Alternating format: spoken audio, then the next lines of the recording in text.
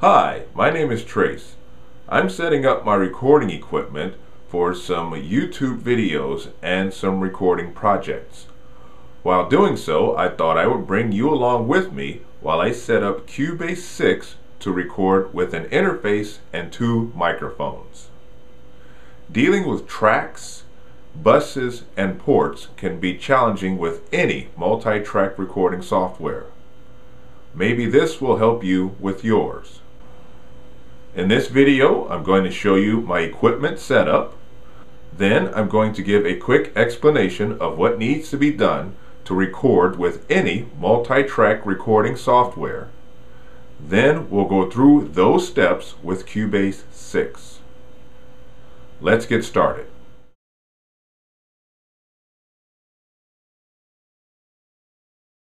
I'll be using an M-Audio Fast Track Pro interface plugged into my desktop. The microphones are the AKG Perception 120 and 220. The P120 is plugged into microphone channel 1 and the P220 is plugged into microphone channel 2 on the front of the interface. Cubase will refer to these as the input ports. The left and right speakers are plugged into the output channels 1 and 2 on the back of the interface. Cubase will refer to these as the output ports.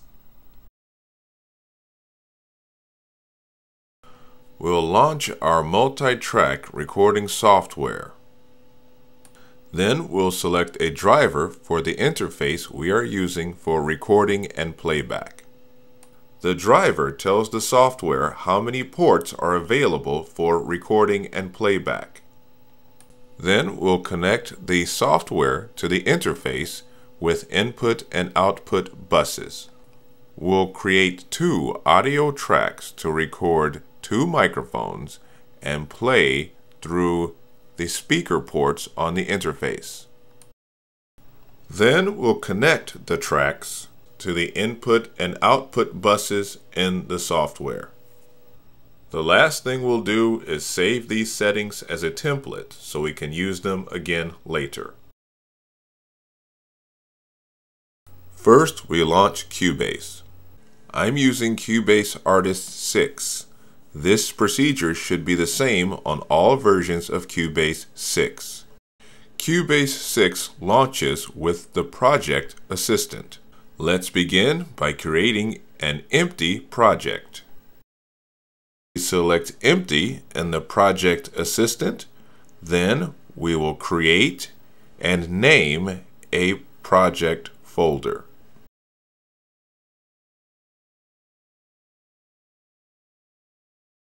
The next step is to tell Cubase what interface we are using.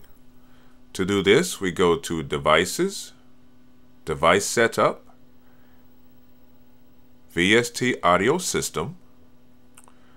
In the ASIO driver menu, we select the driver to the interface we are using.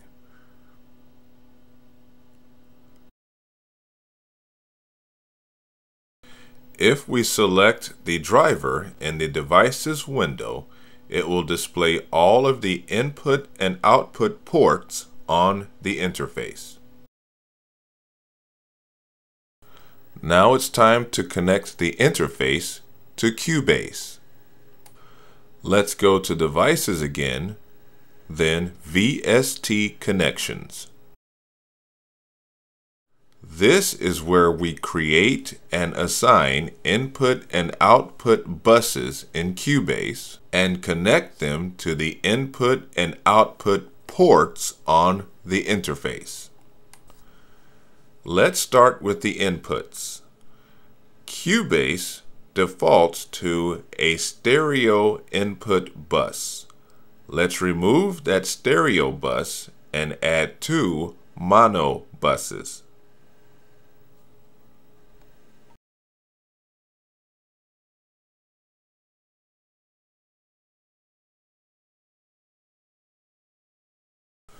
As you can see, Cubase automatically connected the mono in bus to device port 1 and the mono in2 bus to device port 2.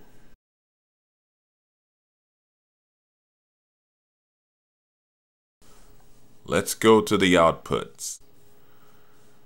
As you can see, the stereo bus corresponds with the left and right speaker ports on the interface. You do have the option of connecting any active port to any bus.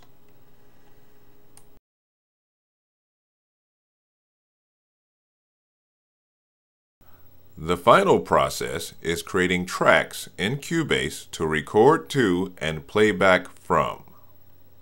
Tracks can be created by going to the Project menu and adding audio tracks.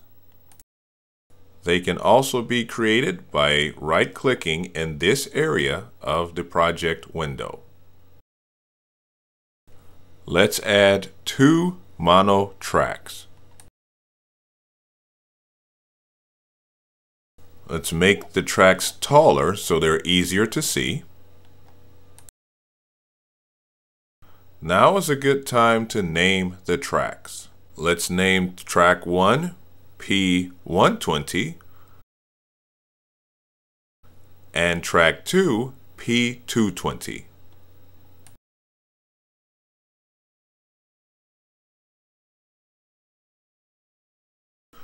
Let's change the track colors to make them easier to identify.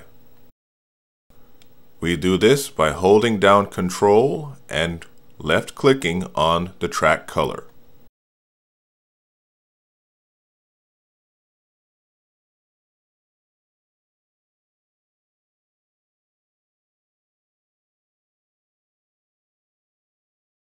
Now let's connect the tracks to the input and output buses. Let's start with the P120 track. Left-click on Edit Channel Settings.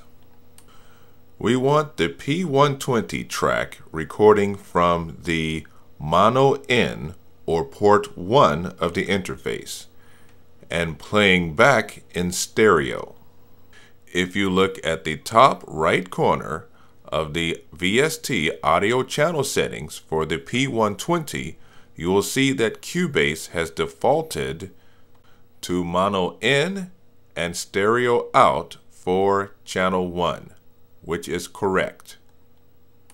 All we have to do now is turn on the monitor and see if we have a signal from the P120. Yes, we do.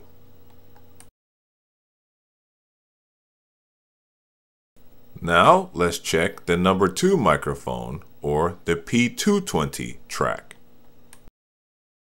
If you check the top right-hand corner of the VST audio channel settings for the P220, which is in input number 2 of the interface, you'll see that Cubase has defaulted track 2 to the exact same settings as track 1.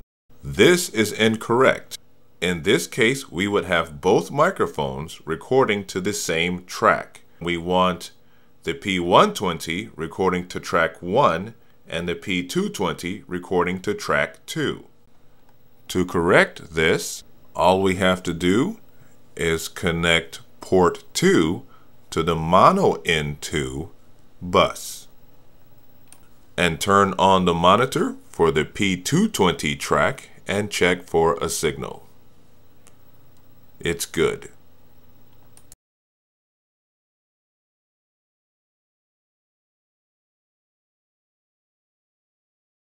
All we have to do now is save this as a template so we can start new projects with these settings. To do this, we go to File, Save as Template. We'll name this one P120 and 220.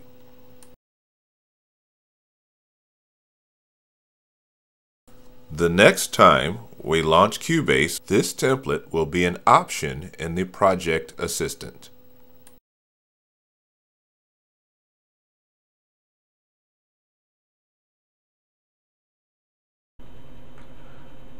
That's how you set up Cubase 6 to record two microphones through an interface. The concept is the same for all multi-track recording software. Thanks for watching, and we'll see you next time.